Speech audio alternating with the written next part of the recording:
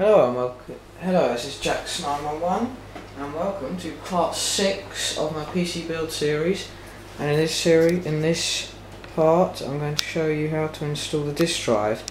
Now in this case, as I'm pretty sure actually in every case, the disk drive goes here, and some of them have maybe 6 or 8 disk drive slots. This one only has 2. So the first thing I did was to remove the front fascia from the front of the case, or the little port where the disk drive goes in. So I'll take you around to show you that.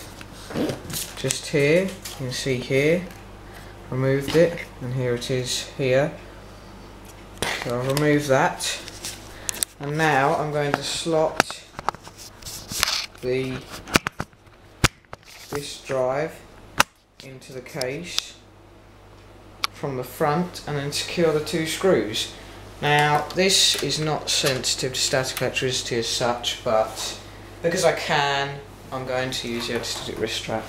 So get the disk drive, and for this project I'm using a Light-On DVD rewriter 24x multi-recorder, which was quite cheap but a good drive all the same. So make sure it's the right way up, as you can see here, and we'll slide it backwards into the case until there's some slight resistance on here. So get that in, and we make sure it's flush with the front of the case or wherever you desire it to be, and then that is in like that. Let's just take the camera quickly off so I can just show you inside the case. But that is in there, and also the screw holes will line up. So we'll just, at the minute I only have 2 screws. I do recommend you use 4 screws, but because I've run out I've only got 2. So I'm going to put one in each side, just to be on the safe side. So this one I'll put in the back for argument's sake. And I actually think I have the wrong screws.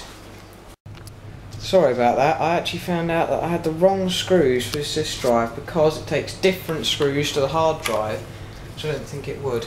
That's another thing you've got to be careful of when you put your components in, to make sure you use the right screws. So because these are different screws, I do actually have 4 of them. So as recommended, I can put in, by myself, I can put in all 4 screws. So 2 on this side, hold it in place, don't over tighten them as with most of the components in the computer. Come around here, once again the same with the hard drive. Sorry you can't see this, but all I'm doing is installing the screws exactly the same as on the other side, but in this side. So if I can start the screw, put one screw in, tight but not over tight, and then the second screw in, tight but not over tight, and then just make sure they're fairly tight so it won't come out, because although we don't want it to be over tight, we also don't want it to be coming out when it's vibrating around. So once again, like the hard drive video, quite a short video, but I wanted to make sure it was documented correctly so that you know exactly what you're doing. So I'll just show you in here. We've got the DVD in, got 2 screws on this side, it's flush with the front, and we've also got the 2 screws on the other side. So thank you very much for watching, and I'll see you in part 7.